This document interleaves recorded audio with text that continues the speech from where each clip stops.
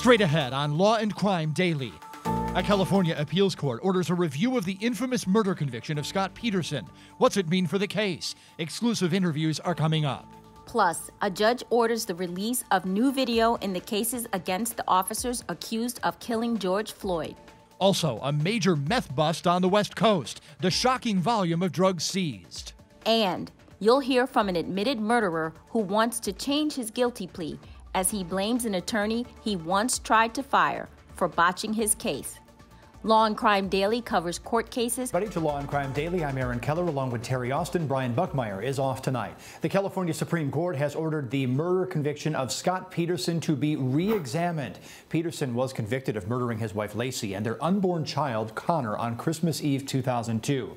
But the state's highest court is now telling a San Mateo County judge to determine if Peterson should get a new trial. The court is agreeing with an appeal filed by Peterson's defense on one matter, writing, juror number 7 committed prejudicial misconduct by not disclosing her prior involvement with other legal proceedings, including but not limited to being the victim of a crime. Peterson was sentenced to death, but the state Supreme Court overturned that punishment in a separate appeal this past summer. Peterson's defense says he did not get a fair trial.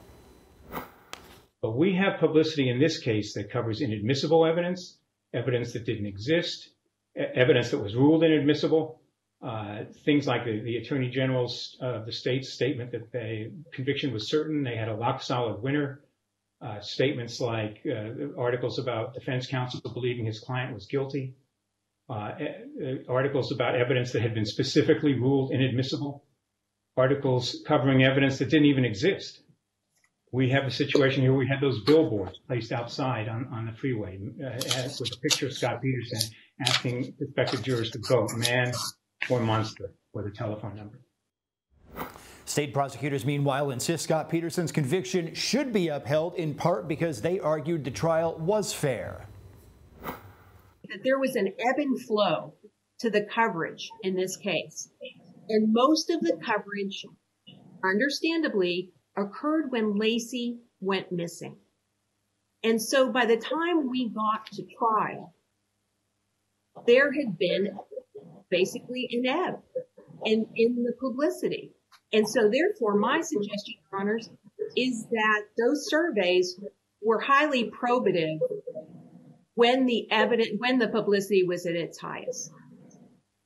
And as the trial judge, I think, said here, the only place that this case could have gone where no one would have heard about it was Mars. And that was true. Everyone had heard about this case.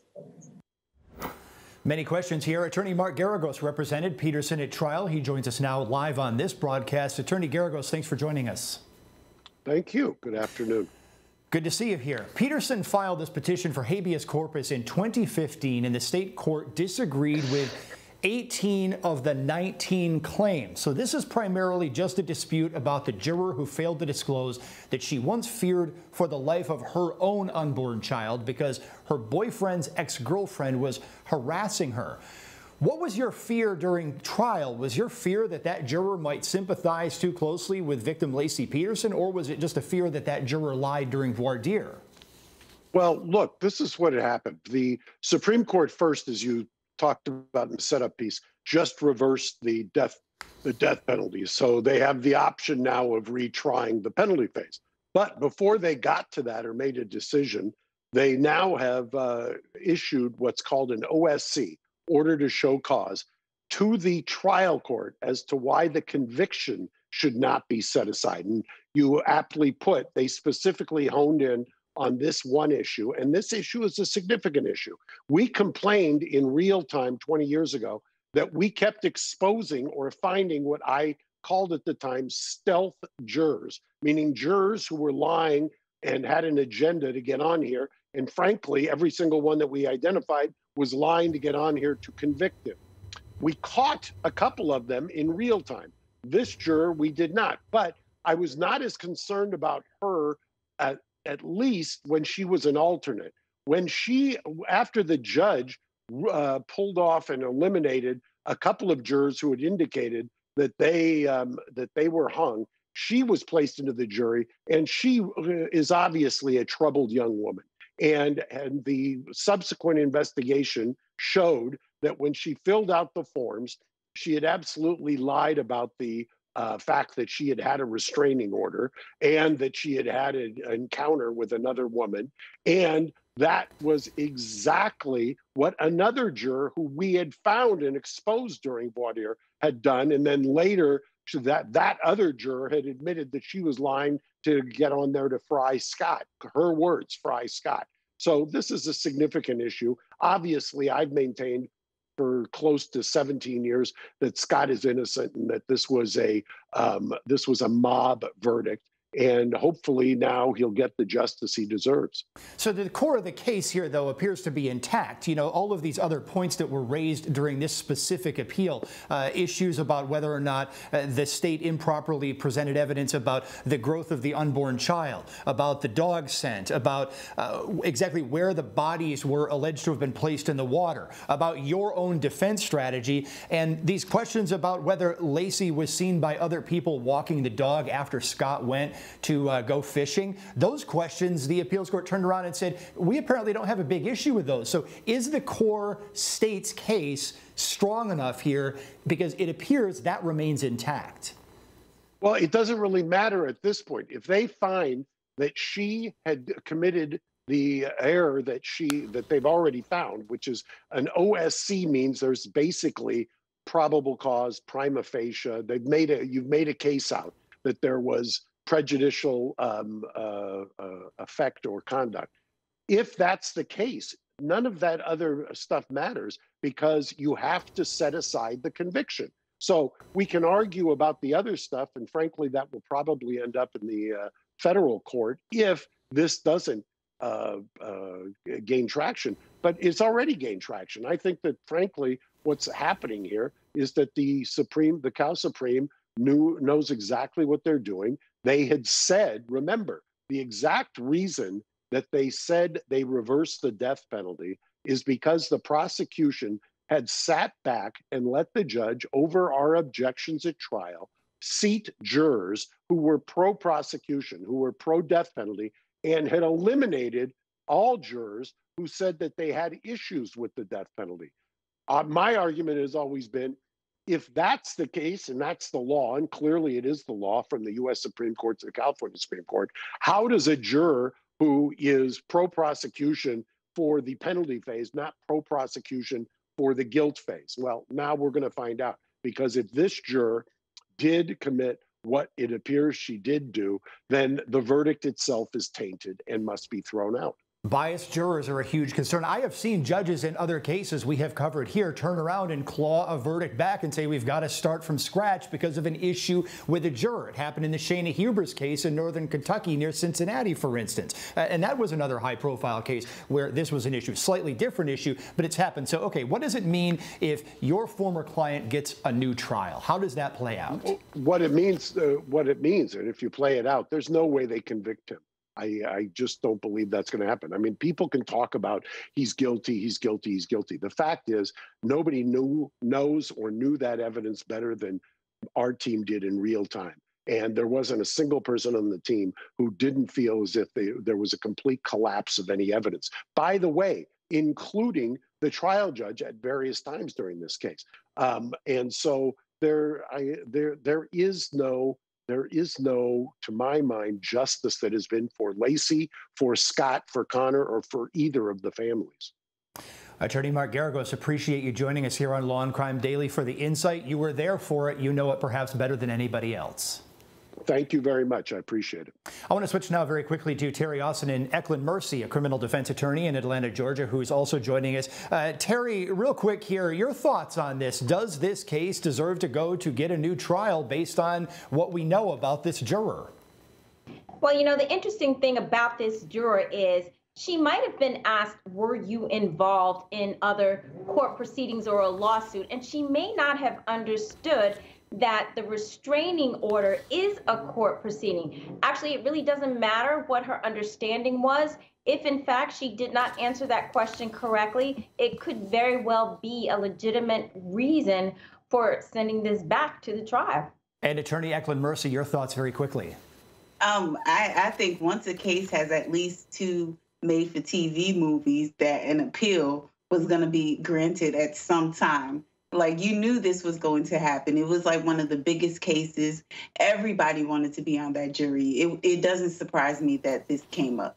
We're going to talk to both of you in just a moment as Law and Crime Daily continues. A series of arguments today in a Minneapolis courtroom in cases involving the alleged murderers of George Floyd. Prosecutors are accusing a defense attorney for one of the officers of filing documents and making them public before they can be ruled admissible. One of the reasons for the request is because the defense wants to admit video of an earlier arrest of George Floyd in 2019. The judge ruled that material could be made public, but has not ruled on whether it can actually be used at trial. And still ahead here on Law and Crime Daily, authorities in a neighboring state make a decision on whether to charge a teen accused of gunning down 3 people at a protest in Kenosha, Wisconsin. Also, a decision from a Pennsylvania prosecutor over whether the police shooting of a knife-wielding suspect was justified. Our experts weigh in when Law and Crime Daily returns right after this.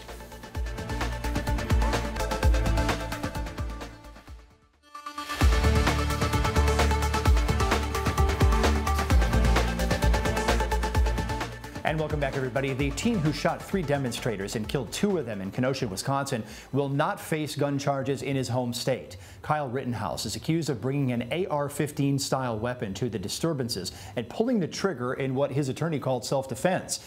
The prosecutor's office in Lake County, Illinois, where Rittenhouse lives, says there's no evidence the rifle was ever in Illinois. They say the rifle was bought and stored in Wisconsin, where Rittenhouse remains charged with first-degree intentional homicide. A Pennsylvania district attorney has announced the police officer will not face charges for shooting a knife-wielding man. According to the Lancaster County DA, a woman called 911 saying Ricardo Munoz was trying to break into her home. The woman asked for Munoz to be brought to a hospital for mental health care. An unnamed officer responded to the home when Munoz suddenly appeared at the door and ran at the officer holding a knife. That's when the officer shot and killed Munoz. An investigation determined Munoz was 4 to 7 feet away when the officer pulled the trigger. The prosecutor is calling the officer's actions justified. Former NYPD detective and law and crime expert Kirk Burkhalter says better training can help departments avoid situations like these. So this is it's a tragedy, and we've seen this movie before. We've seen emotionally disturbed persons confront police, and then there's no choice, right? It escalates, or it immediately escalates, and someone has to be the victim of deadly physical force through no fault of either side. And the focus is always on the incident, right? The seconds right there when those shots are fired. And I believe the focus should be on, 1, the training and education of the police officers. And quite often, departments don't necessarily have the resources to train police officers to deal with this particular situation. However, there are other resources in jurisdictions. There are medical professionals. There are hostage negotiators within the police department. So when that call is made to the police department that, hey, there is someone in my home, they're acting aggressively, I fear for my life, they're dangerous, that goes beyond simply send the police. We're doing the police a disservice. We're doing society a disservice. Let's jump in now with some analysis. Ecleynne Mercy, let me start with you. In your view, is this one justified? Did the DA get the review right or not right? Well, I don't know. I think that it's all fact-based, so it should have been a jury question. I feel like when we're dealing with facts of who felt for, you felt for the fear for your life, I need the facts. So that's something a jury decides. For the prosecution to take that out of their hands, I don't think that was their place. I understand that there are some defenses, but unless you do that for every single immunity case, then you shouldn't do that just because he's a police officer. I feel that people should just, the justice should be spread evenly. So unless the prosecutor does that for every single self-defense case, in which they look at it and say, hey, these facts say, you know what, we shouldn't prosecute, then that's fine. But if that's not the case, then it should have went to jury. Interesting perspective there, Ecleynne. Now, Terri, a lot of people might turn around and say, hey, look, if the officer is threatened, then the officer has a right to defend himself. Eckleyne's looking at it purely from a legal perspective that, we should force a trial here. Do you disagree or not? Well, under the law, deadly force is justified if, in fact, it's necessary and there's no other lesser way to handle the situation. I think the answer here is to make sure not just the police officers are coming, but that people who can handle the situation from a psychiatric standpoint also answer those types of calls. Interesting perspectives here out of Ecleynne and Terry. We'll see you again later on in the broadcast. And later on, drugs, and more drugs. One of the largest fines at a stash house ever made in the United States. Plus, a brazen theft caught on camera of an object you usually don't see stolen. We talked to the restaurant owner who's happy police caught the culprit on your screen.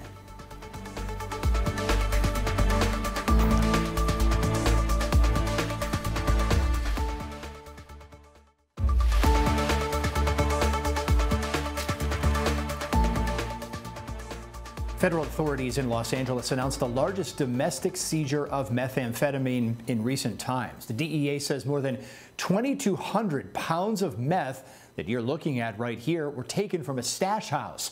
According to the agency's director, that's more than enough to provide a dose of meth for every man, woman, and child in the United States and Mexico.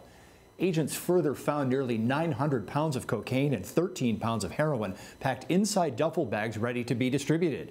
The seizure was part of Operation Crystal Shield, targeting cartel operations. Weird case caught on camera in downtown Cincinnati, Ohio. Surveillance video from a sports bar shows a suspect backing up his van and stealing a barbecue smoker of all things. The man took off with the smoker in tow, and one day later, police say they tracked it down. Officers returned the smoker to the restaurant yesterday, and this man, Mark Thomas, faces a felony theft charge. The rightful owner of that smoker is grateful to have the item back at his business. I'm excited. I cook on it all the time, and some days I'm like, oh, I got to do more wings today, but I couldn't be happier today. I'm going to be doing wings all day and some pork and some turkey, so I'm very happy. Great job by the Cincinnati Police Department. Hey, that's the spirit there. The owner says he bought a new security chain to try to ward off any future thieves. And when we come back, you'll hear from a criminal defendant who authorities say posted a video of a murder on the internet. Now he's trying to take back his guilty plea. Can he do it? We'll discuss right after this.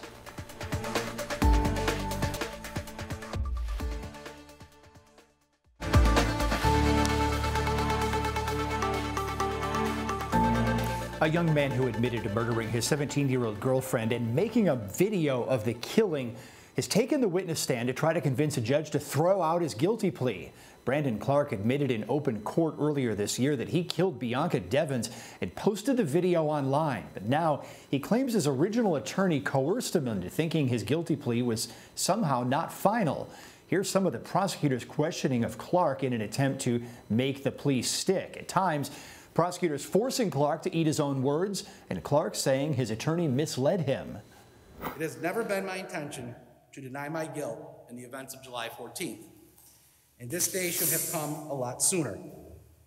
My attorney was adamant that I really consider what I would be doing today and what it meant, and I have thought about it. I asked him if I could take back the plea at any time for any reason, and he told me yes. If I accept your plea of guilty today, this case will be over except for the actual sentence. Your answer, yes, Your Honor. Two of defendant Brandon Clark's defense attorneys testified at that hearing. One said no self-respecting attorney would have their client plead guilty to the max, which is what happened here. That first attorney denied giving some of the advice the defendant just claimed that he received. A second attorney said the defendant wanted to fire the first attorney who was prepping the case for trial. He indicated to me that he was planning or wanted to fire Mr. Niebusch because he did not want a trial, did not want to pursue a trial, and that Mr. Niebusch was pursuing the extreme emotional distress over his objection. Okay, so that second attorney also testified that the defendant thought a trial would somehow impede his story from becoming public. So, Ecleynne, that's kind of interesting. Usually defendants like trials because then the story becomes public, right? Mm-hmm. So here's the thing. I think, this is what happens when you're a criminal defense attorney. What happens is that whatever you're telling your client, they hear something else. So, you know, a defense attorney can tell a client, especially in Georgia, like, hey, you can withdraw a plea within the term of court, but sometimes they hear within whenever you want. And after being in prison, once you're in prison for a while and once it all becomes real, that's when, you know, the wheels start churning, and then sometimes people want to withdraw their plea after the fact. And I think that's what's happening here. That sounds a lot like what's going on. I think your insight is right on the money. Ecleynne, Terry, do you agree? Should the judge agree as well with Ecleynne, or should the judge agree with the defendant here and let him walk his plea back? Well, Aaron, you know, this is what I think. The judge has to consider both the testimony of the defendant and the attorney. And so, you know, the question really is whether or not the plea was made intelligently, knowingly, and voluntarily. And in order for the judge to make that determination, he's got to listen to both sides, and he has to understand what the communication was between the attorney and the client. And actually, I think he needs to err on the side of caution and go with the client. Wow, so that could mean a new trial, and I'm talking to some local reporters who tell me the same thing, that ultimately that might be what happens here. This case may wind up going to trial. The fears locally that it's just going to be very painful for the family to watch that video get played of the actual killing. Ecleynne and Terry, great to be here with you both here on Law and Crime Daily. We'll do this again sometime. The rest of us, the normal crew, will be back next time for our discussions about justice in America.